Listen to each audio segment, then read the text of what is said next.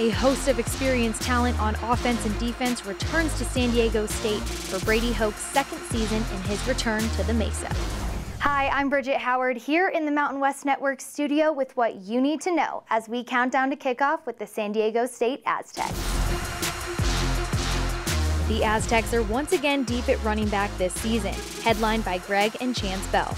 Greg Bell is coming off a season in which he rushed for 637 yards and 6 touchdowns, while Chance Bell ran for 237 yards and 3 touchdowns.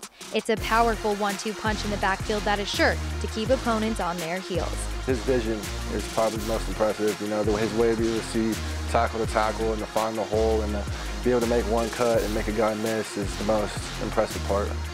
His ability to accelerate out of the hole, and then he's physical enough, and that, you know, a guy's going to try and single tackle him, it's going to be hard, and he can run through those things. So he brings us an awful lot that way.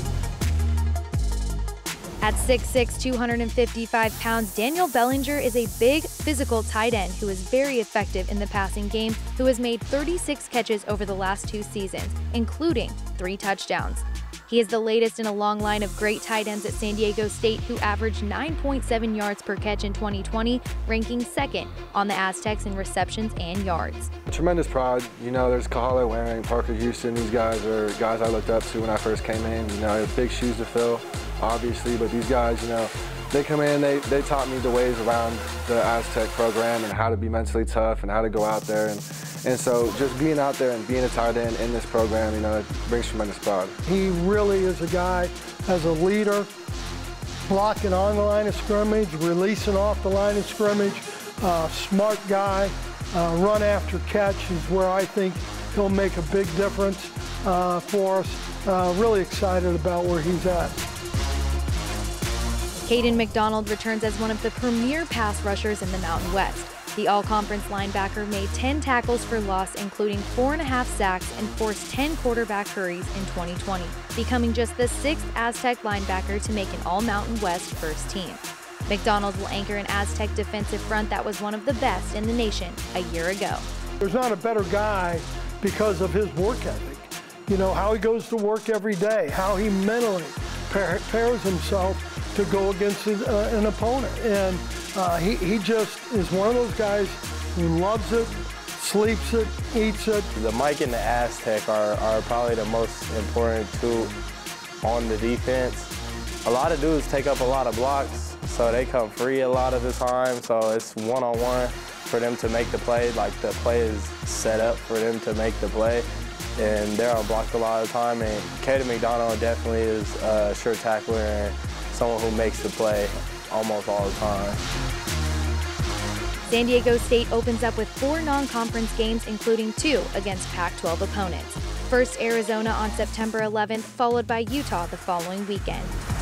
The Aztecs have enjoyed a great deal of success against the Pac-12 in recent years, winning 5 of the last 6 games since 2016. It's always hype around the Pac-12 opponents. You know, it's exciting to play them because they don't understand that we got a chip on our shoulder and we're going to come into a game with an edge every single game. And so it's exciting to finally just show them what we're about. They think we just gonna lay down for them, and that's not the case.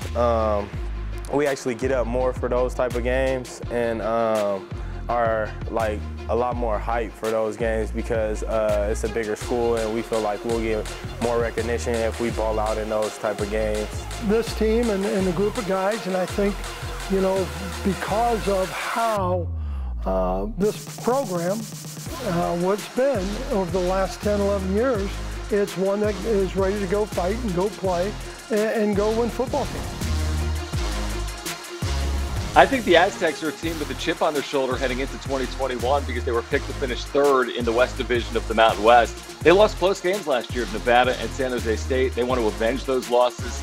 And their front 7 could be among the most productive units in all of college football. I'm also excited to watch the growth of the quarterback, specifically Lucas Johnson, who's had a full offseason. And when he was healthy last year, he was a difference maker with both his legs and his arms. This is a very proud group. They've won tons of games in the Mountain West.